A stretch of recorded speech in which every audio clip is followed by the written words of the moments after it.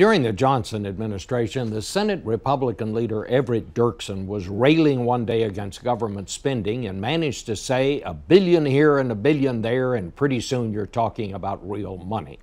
That's almost quaint these days, and I'm not even talking about the cost of health care.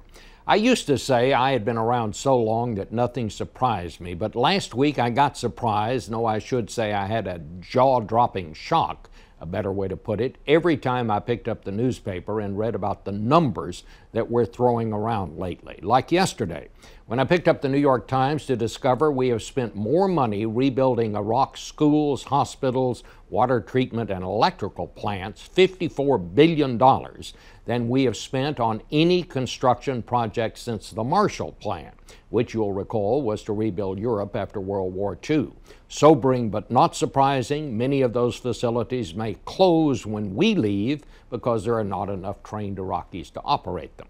Another number in the news last week that I found astounding. It is now costing $1 million a year to keep one U.S. soldier on the ground in Afghanistan. Not to mention that for every soldier there, we have one civilian contractor, which helps explain another shocker that came out last week, that 10 years ago we owed the government of Spain more than we owed China. Yet, when President Obama came calling to China, we owed the Chinese more than $1 trillion.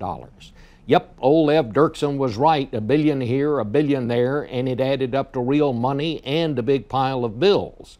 But is going $1 trillion in hock to one country made us more secure?